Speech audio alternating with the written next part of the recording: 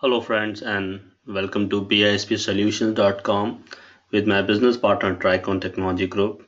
My name is Amit and today I'm going to show you an hands-on example of how do you perform driver-based revenue planning.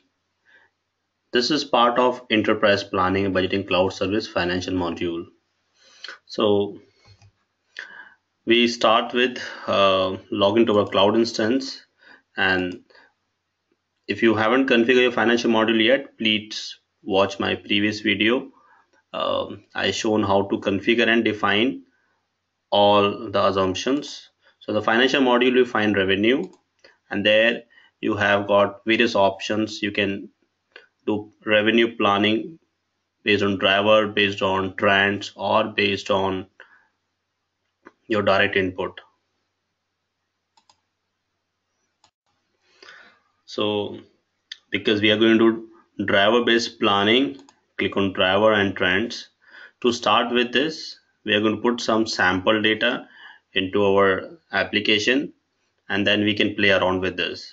So I already prepared a sample data. I'll show it to you. So it consists of dimension member and point of view. So we have data for various account dimension member, your period dimension, and finally your point of view. And finally define your cube name, right? So this is a sample data file you can find in your shared location as well. Concept point of view, uh, I can show you. Go to navigator and dimension, and there is a dimension called plan element which has got various members. So it differentiate based on data load, data calculate, and adjustments.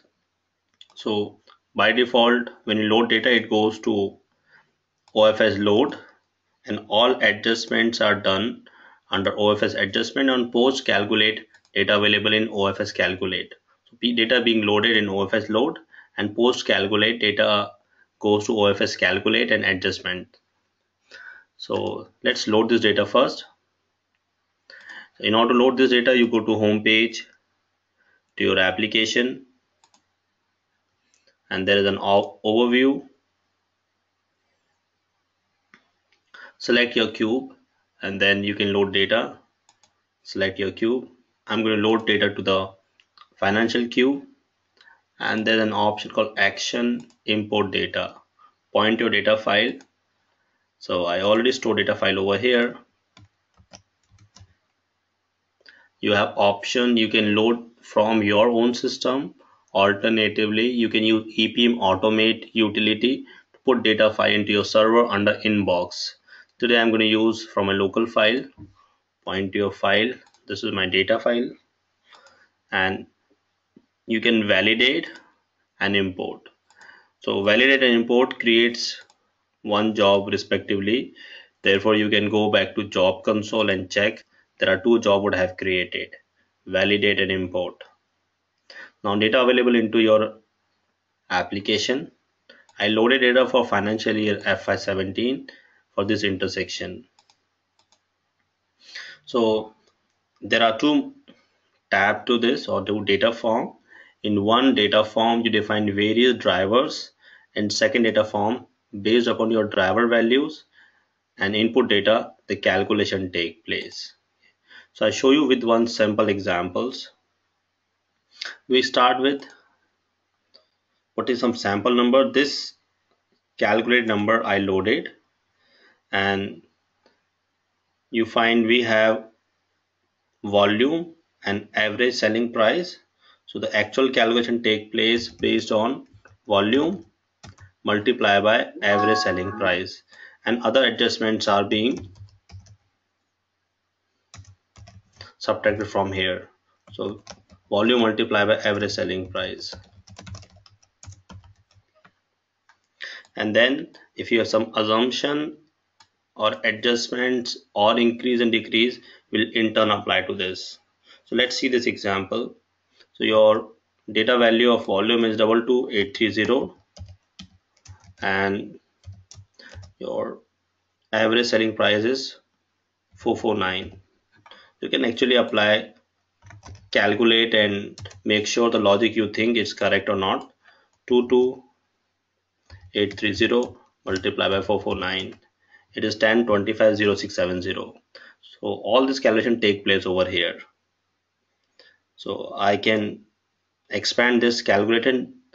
This is quarterly.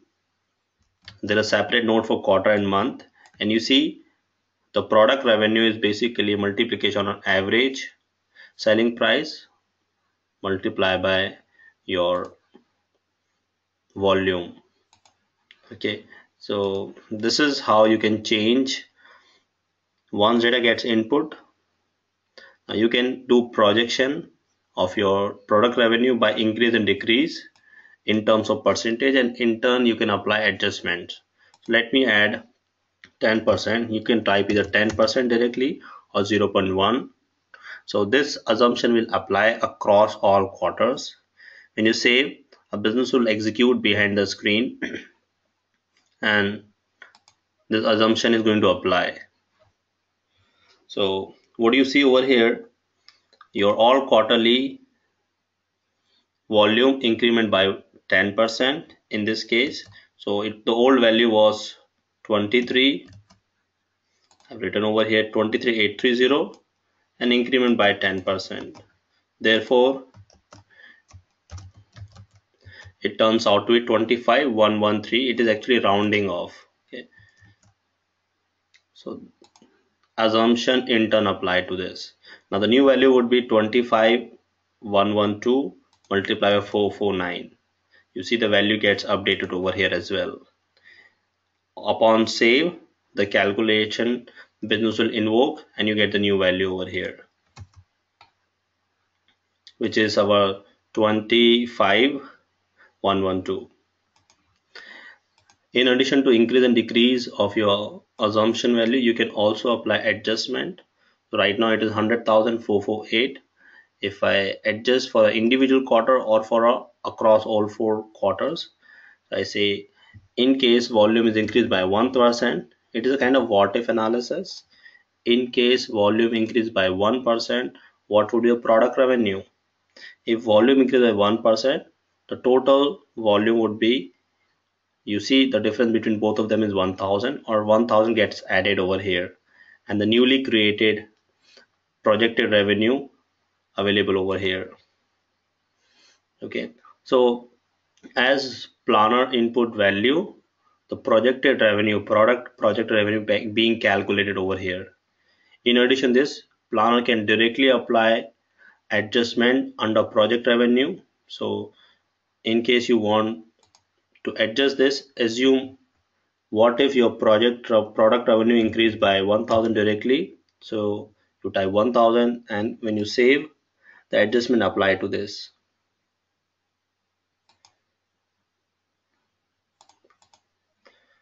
Sometime a little slow in responding.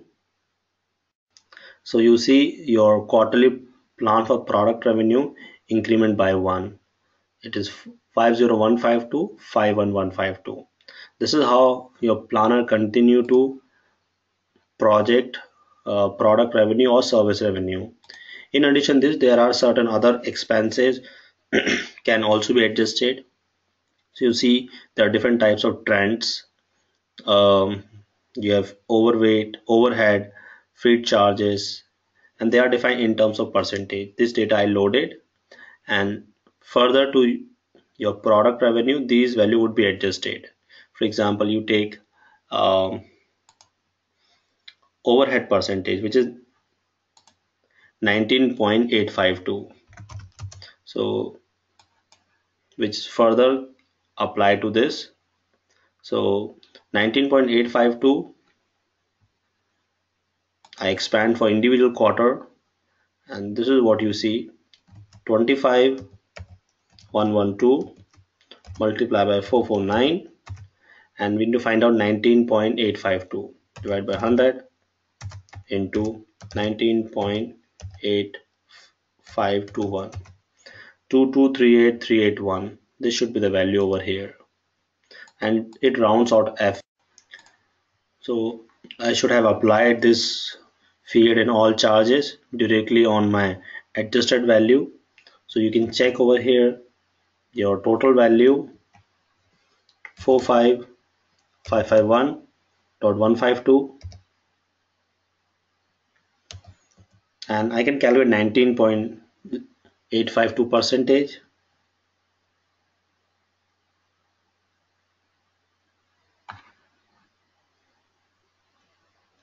This is 45551.152. Sorry, 45551.152 divided by 100 into 19.8521. This is the percentage. So these values are being subtracted, 19.8521, and this is what the value I get.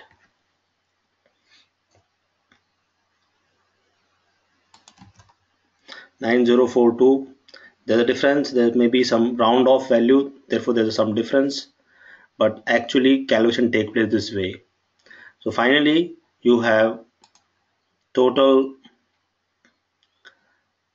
under driver based planning. You specify value for various drivers, you define trends or driver, and then based upon the input the calculation take place under driver based revenue planning. So that's it for today. In a subsequent example, I'll show you how to write business logic for the same calculation. Thank you. Should you have any question, please feel free to write to us.